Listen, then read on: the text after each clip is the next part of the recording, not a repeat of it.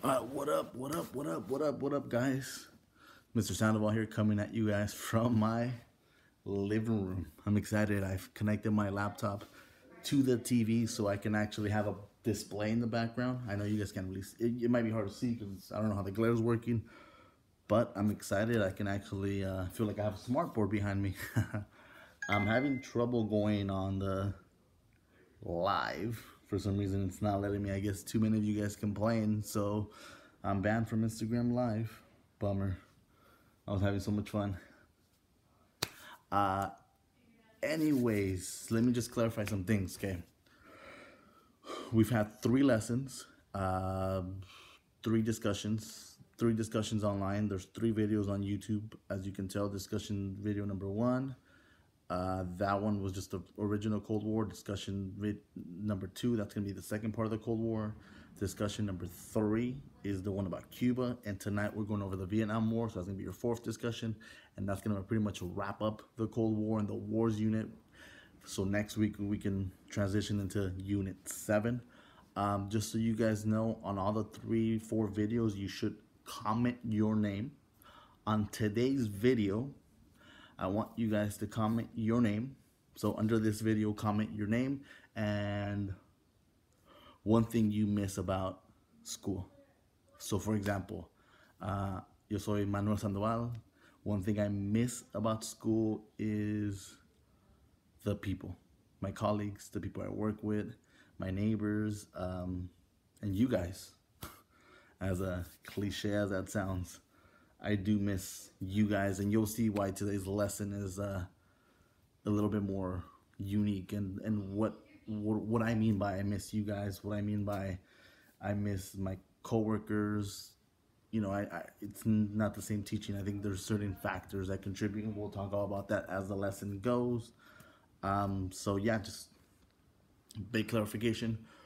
Watch today's video. Subscribe. Am I getting it right? Subscribe to the YouTube. I'm just kidding. I don't care if you subscribe. Watch the video. Comment underneath. Write your name. And one thing that you miss about school, make sure we keep it PG because otherwise YouTube's going to remove your comment. Other than that, hey, I'm trying. Doesn't let me connect. Checking connection. It's weird. Maybe I have to like restart the whole thing.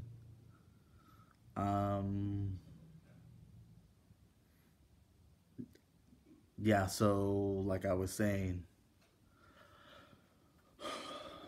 3 discussions. Those 3 are going to be on your grades for tomorrow. Again, just watch the YouTube videos. There are lessons that are embedded into the Canvas. In case you want to follow the lesson, I suggest you follow the lesson along with the PowerPoint. Use the PowerPoint while you're watching the video or listening to the video. At least you don't have to watch me. Listen to the video, watch the PowerPoint. So I'm explaining both things at the same time for you guys. Once you're done with the video, you're going to comment. And once you've done the commenting, once you've done watching the video, then you go on Canvas, go to discussions, and answer the discussion questions for each lesson. Okay, there's 3. This is the 4th one, and this one's about Vietnam. There's 3 questions that I ask you guys on the discussion board, and then the reason why I'm giving you until Friday is because these 3 questions are a little bit more elaborate. They're a little bit more challenging, so it's going to take you guys a little bit more time. So don't worry, this will be the only lesson for the week. Well, actually, yesterday. This will be the only lesson for the week. I'm also going to post another video of you, of your spring break project, because the one I did, for some reason, didn't save and I didn't download it correctly. Oh, I don't know, but I have to recook something tonight for dinner. So stay tuned for tonight's dinner. All right. So let's get started. So here's a little tour, and there we go. Boom. Love it. All right, so the Vietnam War, okay? So I decided I wanted to call things a little differently. So announcements, I just pretty much announced everything that we're going to be doing in class. Motivational quote. I love today's quote. 3 ways to fail at everything in life: complain about everything, blame others for your problems, and never be grateful. So make sure that in this rough time that we're going through, we're not complaining about things, we're not blaming anyone, and we're being grateful for what we have. Okay, all right. The fruit salad. Think of that as like a warm up. Okay, let's just stop. Let's just stop moving. I'm shaking. This is gonna get people sick. Watch. Okay. What is a human element and how does it affect the outcome of a war? So the human element is a contribution of human beings in a situation, activity, or process as referred to the human element. So for example, in journalism, a human interest story is a feature that discusses a person or people or a companion animal in an emotional way. It presents people and their problems, concerns, or achievements in a way that brings about interest and sympathy or motivation in the reader. So for example, I talked about what do I miss about work? The human element. Okay. We all can agree this online thing is weird. It's not the same. I understand I can sit here and go over a lesson. I can tell you to do this, tell you to do that, do work. But I'm not going to lie. Like, I miss being in the classroom, man. Get me on this? I miss being in the classroom. I miss being able to yell at you guys, tell you guys to put your phones away, tell you guys to not eat in class. I miss those, those of you who roll your eyes. I miss those of you who are late to class. Those of you who are judgy or not judgy. I mean, I feel like I'm talking smack. A lot of you, 99% of you guys are amazing. Just, two of you aren't so amazing. Ivan. I'm just kidding, Ivan. Kiros. I'm just kidding, Kiros. Nothing but respect and love for all you guys. But yeah, just that human element. I think you all are gonna realize that you're gonna miss that. You're at home, you're trying to learn, but there's something about being in the class. Even when you're in the classroom with a teacher that you hate, with classmates that you're annoyed, all that embodies what the human element of learning is, what education is. So, for us, what is the human element at war? And it's going to be very different from the human element in education to the human element at war to what's going on now. Like right now, we are living in a moment in history that next year I'm going to talk about. That's going to be in the history books. This right here, this pandemic, COVID-19 will be in the history books, which is crazy to me, because we're all living it. So what is the human element in war? So we are going to be discussing Vietnam. Here's a map of beautiful Vietnam. Okay. Boom. Cambodia, Thailand, Laos. Okay. Great places. If you've ever had Thai food, amazing. Highly recommend. If you've ever had Vietnamese food, amazing. Pho. Oh my God. Love it. Okay, but what I need you guys to do is, so up there, that's China right there. That bad boy is China. Obviously, Russia is going to be way up there. After the Cold War, obviously, Russia is trying to convert all these countries into communist countries. Vietnam is one of those countries that gets divided into half. So literally, where my finger is, that's where it gets divided.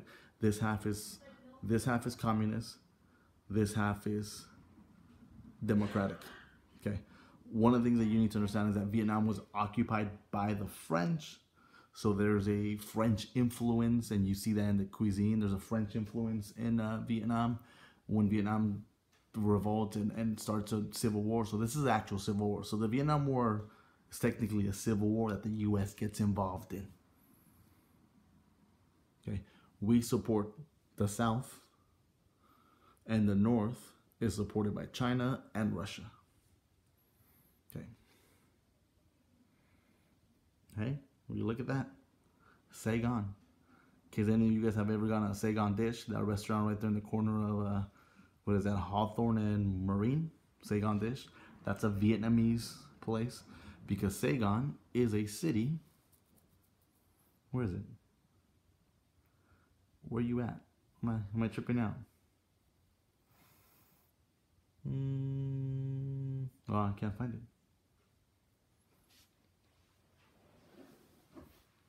Where are you? So take a second, look for it, see if you can find it.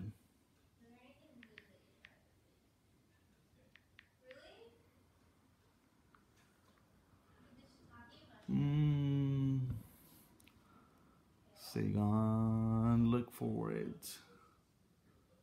Should be right here. Ho Chi Minh. That used to be called Saigon. So Ho Chi Minh, right there. Ho Chi Minh. That is a new city. That's a new capital. It used to be called. That was the capital of the South Vietnam. It used to be called Saigon. Okay. The current capital is up here, but Saigon is down there, ladies and gentlemen. Well, now it's Ho Chi Minh. And Ho Chi Minh was a leader of the Viet Cong. So, Saigon puppet, U.S. imperialism, essentially. What is this? What is this going? By the way, we're about to go through a gallery of photos that I wanted to show you guys. So take a look at this photo. Okay, what is this? What are these two gentlemen trying to convey? Portray. Okay. Take a look at this one. We won't fight another rich man's war. Okay. Look at this one.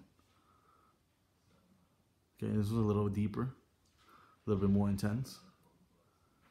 You guys know who those two gentlemen are? Give you a clue. One was a famous civil rights activist, and the other one is a famous boxer. All right, now we're actually going to get into the actual nitty-gritty stuff. These are all the pictures of the war. Take a look at the landscape. Okay, take a look at the landscape. Pay close attention to the terrain.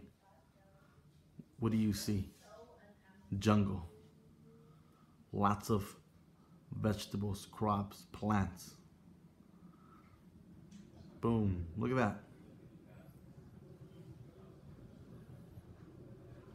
American choppers. These are American soldiers.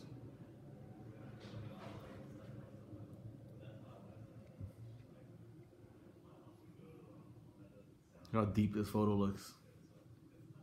Okay, that is a captured Viet Cong member.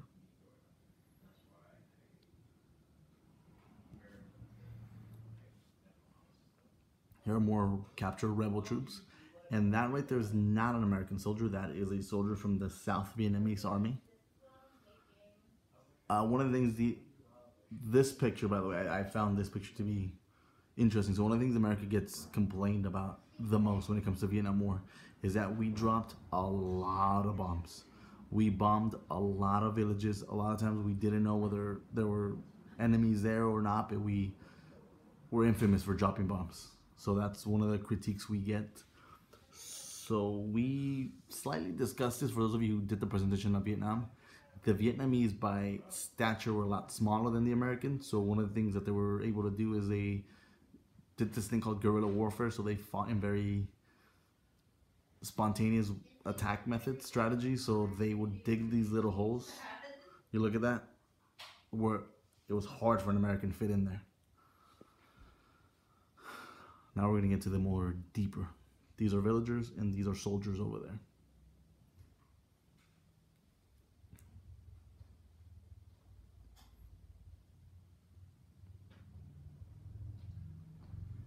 Look at that. Boom.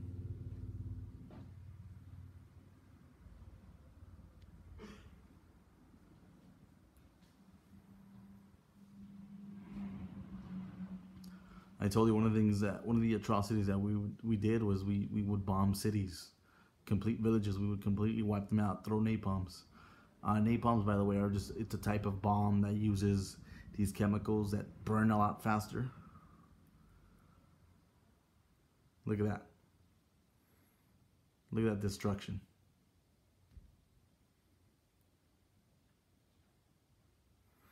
That, by the way, is the Vietnam Memorial located over there in Washington, D.C. This is a Vietnam veteran.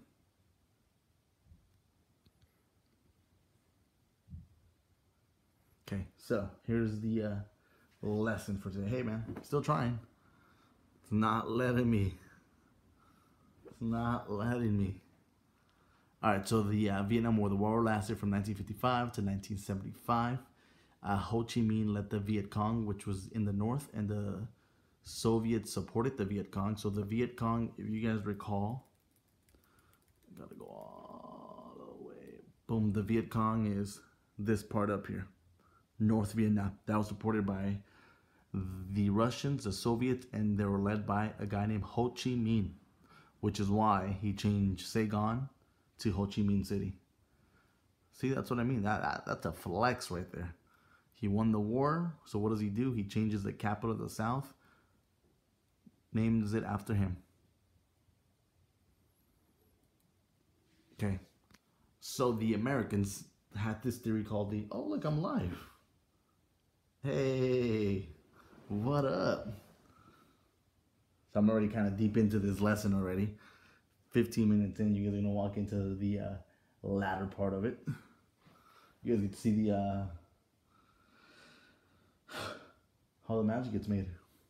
Okay, so the domino theory is if one country falls to communism, then its neighbors would also follow. So as you can see, America believed that Vietnam fell to communism, then Laos would, Cambodia, Thailand, Burma, India, and Bangladesh.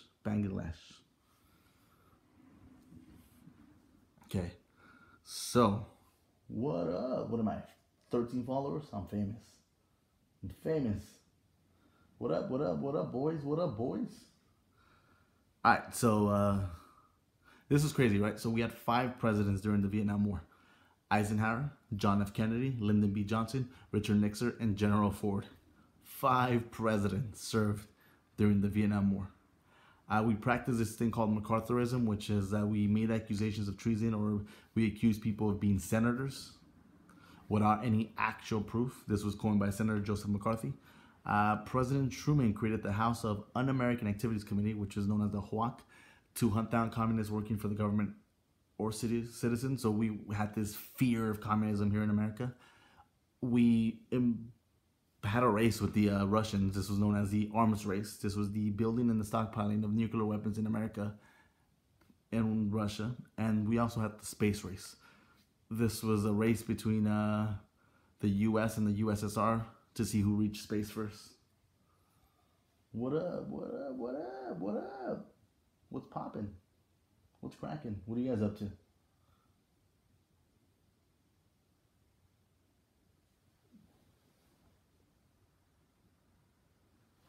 Don't worry, you'll see the full video. All right, so like I said, they practiced this thing called guerrilla warfare in Vietnam. This was a form of irregular warfare in which a small group of combatants, such as armed civilians or irregulars, use military tactics, including ambushes, sabotage raids, petty warfare, hit-and-run tactics, and mobility to fight a larger and less mobile traditional military. So one of the things you should have noticed is that the Americans were far more superior than the Vietnamese. Even with the help of the Russians, the Americans were far more superior. So the Americans, in America, we started to draft poor minorities because college kids and the wealthy were deferring from joining the war. Can anyone name one famous person who deferred? I'll legit give extra credit if you comment. Also include in the comment one famous person who deferred, who did not go to war even though they were drafted or they were told to join the military. The war officially ends in 1973 through the Paris Peace Accords. That's when the U.S. officials withdrew from the war, but the Civil War didn't stop. I told you this was a civil war that the U.S. got involved in. And Vietnam is now one of the 5 communist countries in the world. It's China, Vietnam, Laos, North Korea, and Cuba. What am I doing? Oh, I don't know. I'm trying to teach. All right, so this is what I mean. This was a little longer. One of the things that was happening at home. Okay, we have massive protests. People are not happy with the war. We don't want to be part of the war. The civil rights movement is also happening, right? And then there's also a gay rights movement. President Nixon signs a law that's known as the Controlled Substance Act, which officially outlawed cannabis for the use. President Nixon also, by the way, does end the war. By the way, he creates this thing called the Vietnamization, which is the gradual withdrawal of troops from Vietnam. But ironically, he also chose to bomb and attack Cambodia and Laos to instill the fear in North Vietnam. America won almost every battle, but they were considered to be losing the war by the media. Most of the men who fought, by the way, were volunteered. They were not drafted. Roughly 70% of them were volunteered. And the media controlled the way Americans felt about the war. Okay, cool. Sweet. This can actually put me there. Wow, look, we're famous. 15 people. Weak. Let me take a break. What's going on? What's popping? What are you guys up to? Hey, if you're watching this, 20 push-ups. If you're watching this, 20 push-ups. This is for discussion but don't worry, I recorded the YouTube video. And the YouTube video is going to be uploaded. But if you're watching this, hey, 20 push-up.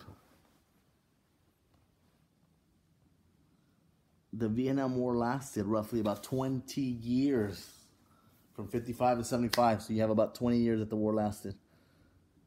Hey, let's go. 20 push-ups. All right. So for this one, because this is the actual lesson right here. Okay. For your Canvas discussion, one of the things I kind of want you guys to do, I don't know if you guys can see this.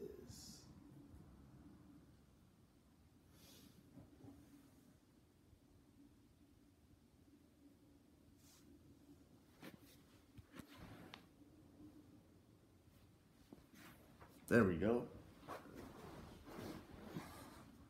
Boom. What up? Like a human. What do I look like? Y'all handicap. So we talked about this earlier. The Americans won the war. Okay? They did.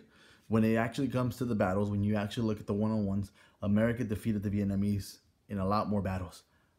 But at home, the way the media portrayed the war, we made it seem like we lost the war. And I think that's one of the reasons why people don't consider this a complete victory, because we were demoralized and because we walked out of the war. So this is how we lost the war and won the war, right? So we didn't lose it fighting. We won almost every major battle that occurred in Vietnam. What we did is we had too many problems at home and too little people supported the war. And one of the things the media was doing is that they villainized the way America was viewed. Okay, when you look at some of these pictures, you get to see that human element I talked about. You get to see the fear that instilled in people. You get to see the way that they demonized America in this war. Now, were we saints? Absolutely not. We did atrocities. We abused our power. We killed innocent people in the name of what we thought was a good thing, you know?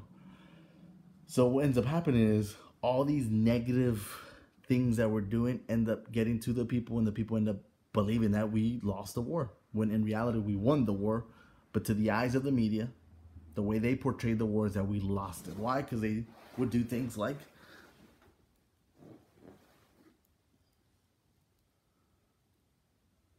show pictures like this, right? That's the human element. Fear. People scared. Okay. That's the human element. That child right there. Hope. He's looking up. The kid doesn't look like he's scared. The kid looks like he's looking up to that soldier. Right? That's the human element. Protests. People not agreeing, supporting violence. Okay, that's a monk who decided to burn himself to protest the war. Okay, that's the human element. When you grab these pictures and you show them and you display them in America, people start to negatively view the war. And when people start to not approve of the war, all the soldiers who are at the war, they feel like they're not supported. So if you're a soldier and you're fighting and you're winning, but then no one supports you, you don't feel like you're winning, right? So imagine, a lot of you can relate to this. You go home and you bring amazing grades. And yet somehow your parents say, nah, not good enough. So you at the end of the day don't feel like you're doing a good job because you're not pleasing someone who doesn't agree with what you're doing. You could have straight A's and 1B. Okay, that was America. Straight A's and 1B. They won every single battle. Got 1B. Failed one class. But people just saw the F and people said, nope. We suck. We're doing horrible. So you, as a soldier, you're going to feel completely demoralized. You're not going to want to fight. Just how you guys, you feel demoralized. You don't want to learn. You don't want to study anymore because nothing makes your parents happy. Sorry, that was just an example. Okay, so for your Canvas discussion, what I want you guys to do, bro, can you guys not jump off? What I want you guys to do for your Canvas discussion, okay, is answer these 2 questions. Minimum 4 sentences per question. That's why I'm giving you guys until Friday to get this done. Okay. Question number 1 is what role does the media play during time of war, and how does the human element, remember the human element is anything that makes us human, for example, emotions. How does it use the human element? Okay. So what role does the media play during time of war? Again, the media is news outlets, social media, anything that influences people, articles, newspapers, television, anything. Okay. What role do they play during the time of war, and how do they use the human element? And second question, do you think the media has instilled more fear in people in regards to COVID-19? Give 3 examples of how the media has used the human element during this pandemic. So those are your 2 questions, 4 sentences per question. Those are already posted on your Canvas. And there's gonna be one more thing. I want you guys to go through these photos and pick photos. I think I told you to pick 3 photos that resonate with you the most, and just kind of talk about the photos and how they feel, what you see in this photo, if you can make any connections with anything like that. The questions are going to be already on Canvas. Cool. All right, I'm out. Take care. Be safe.